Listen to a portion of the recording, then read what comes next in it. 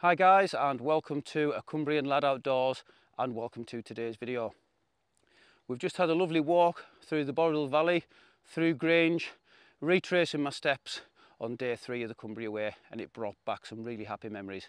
If you haven't seen those videos, if you click on my channel, scroll down a few, you'll see my 2 videos on the Cumbria Way. Today we are heading up Maiden Moor. Now we could have walked up over Capbells, but I have done that before. So like I say, we walk through Grange, we're going to go around Manesty, and we're going to cut up the side path to Maiden Moor and get some cracking views over Derwent water. As usual, I've got some pals with me. We're meeting up with Camping Dan 85 on the way, but at the moment we have got the return of the one and only Mooster Man. Oh yeah! Great to have you back out, mate. Great to have you back out. It's been a while since I camped with Mooster, so really looking forward to this one. It's going to be a cracker. That way is Grange. The path just to my right is the one that we took to walk around Derwent water on day 3. At the moment we're following this road, and that up there is Maiden Moor, where we're going to be spending the night.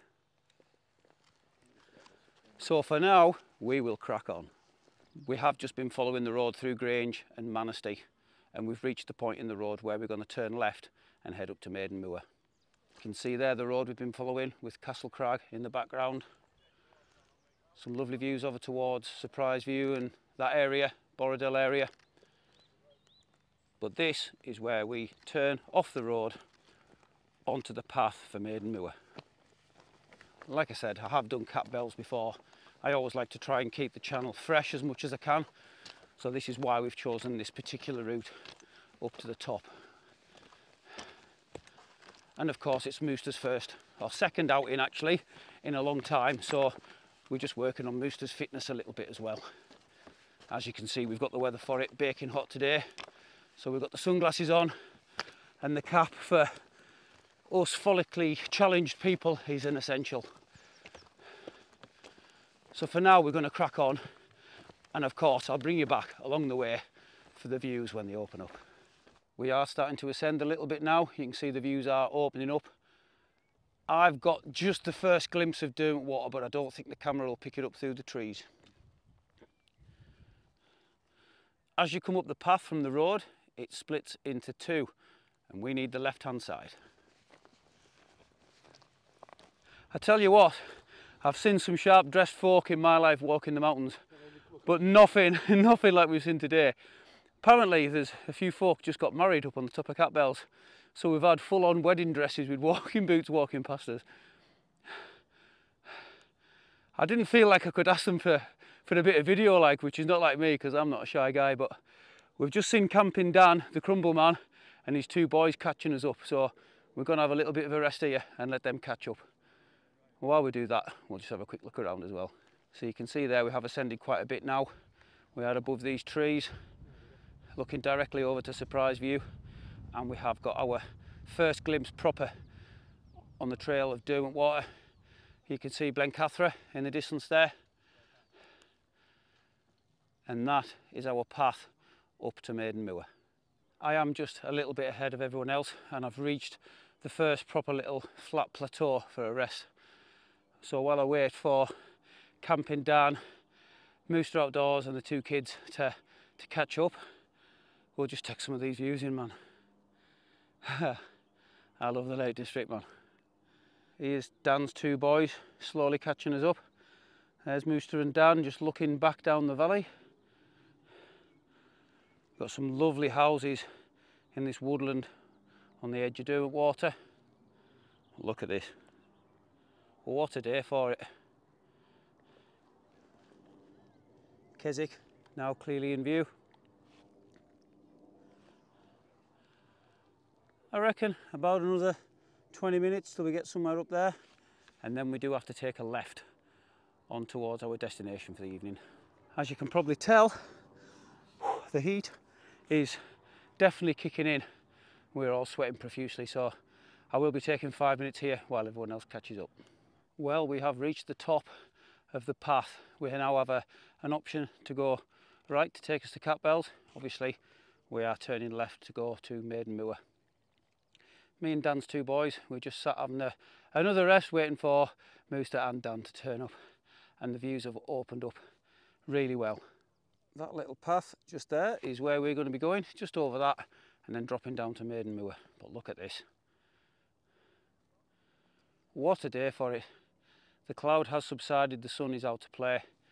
It's beating down really hard. Here's Mooster and Dan.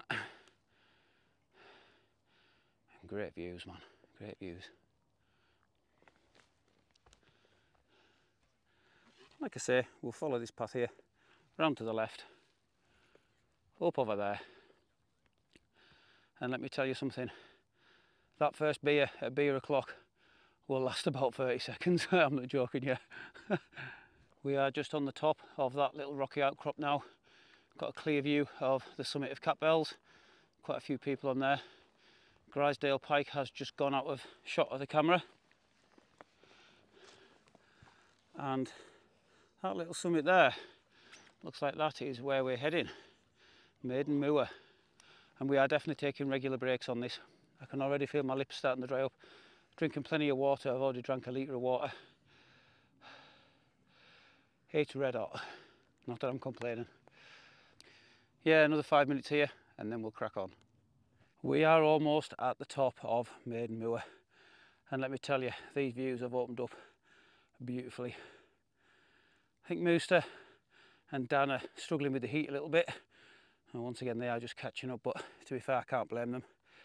It's only because of my training for the Cumbria Way that I'm a lot fitter than I used to be. Right, let's get up that top and I'll show you the views. And here we go. Maiden Moor. Done. Boshed.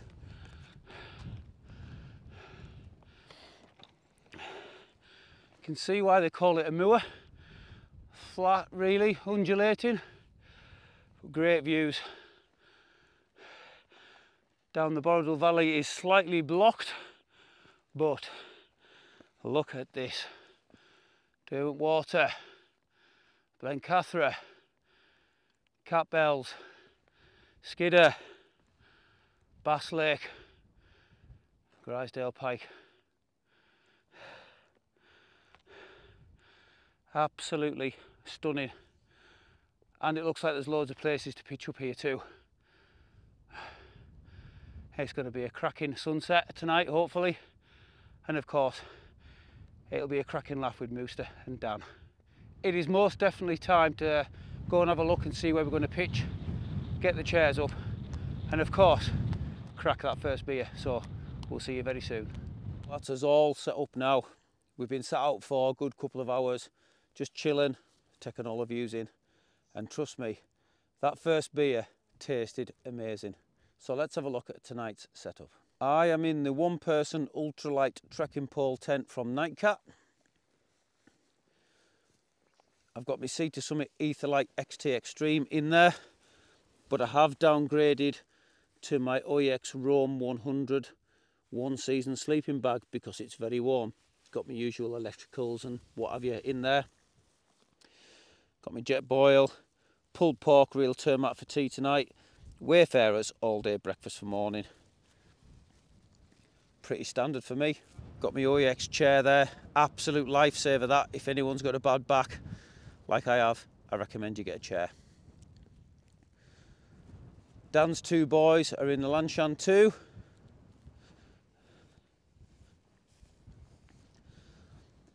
And Dan is in his favourite tent, the OEX Bobcat 1. Tactical Duck has had a few too many beers. If you know, you know. And if you don't, I can't tell you. Moosterman is just finishing getting set up. He's in the Nordisk Telemark 2.2. Lovely wide tent that. For a wide person. For the wide, yeah.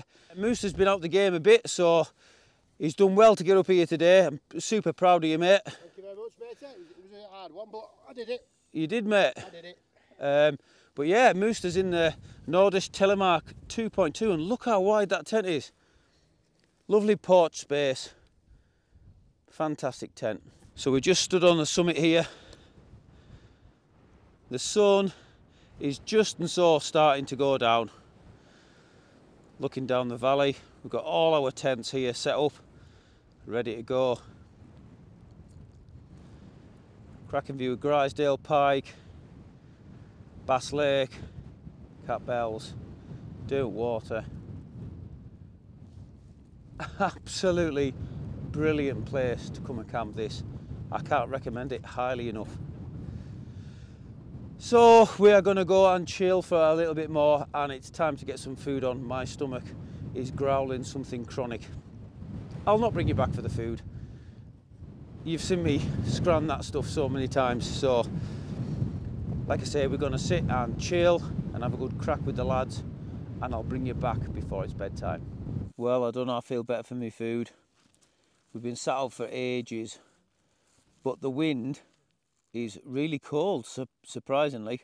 So I've had to get in the tent. My hands are really chilly, to be fair. So yeah, I'm just getting in my tent, gonna chill out for a while. Hopefully this wind drops a bit. But yeah, that's about it for tonight. So we're all kind of getting in our tents now to get out the wind, and it's far too early to be going to sleep. But yeah, it's just cold sitting out, man. So yeah, I probably won't bring you back before bedtime. That's me in my tent now. So I've got some nice photos and some drone footage. I hope you enjoy that overnight, and hopefully I'll get a nice sunrise in the morning. So we'll see you then.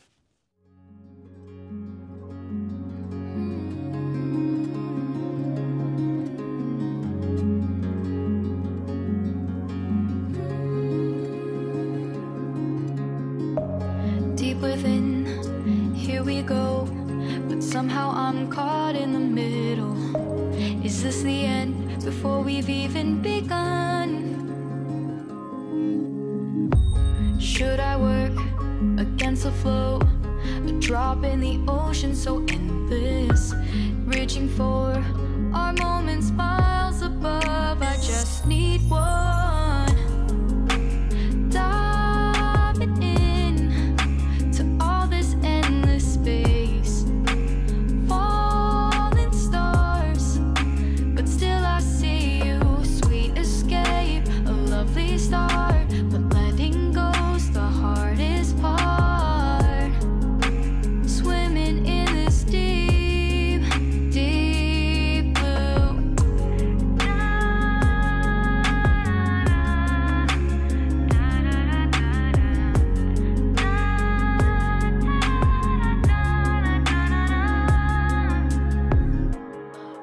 Breath, looking up, life moves in waves that keeps changing. Catch a glimpse of what was you and me. It's gone again, sinking in, back on the shore, one foot in front of the other.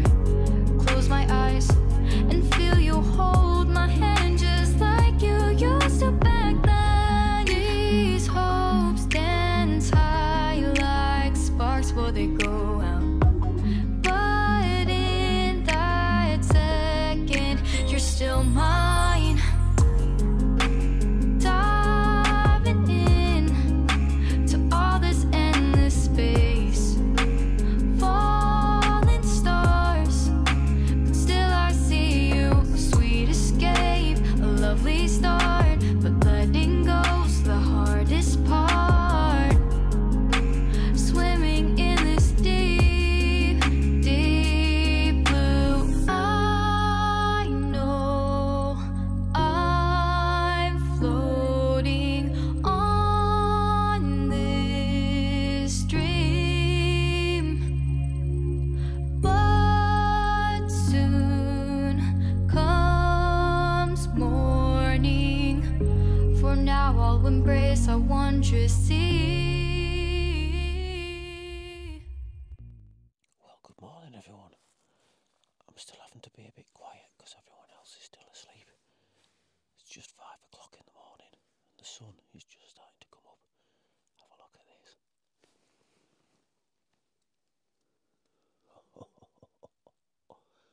Look at that for a sunrise. Absolutely stunning. I've got my phone on doing a time lapse, so that should come out really good. So I'm just going to sit down and watch this, wait for everyone to get up, and then it's breakfast time. Well, that's the Mooster man just getting up now. He took one quick look out of his tent and said, wow, at this sunrise. Probably one of the best I've had at camp, to be fair. Got some little bits of mist and that over the mountains in the distance. Fantastic. Quite hazy and misty up the Borriddle Valley. Absolutely stunning this morning. Look at that.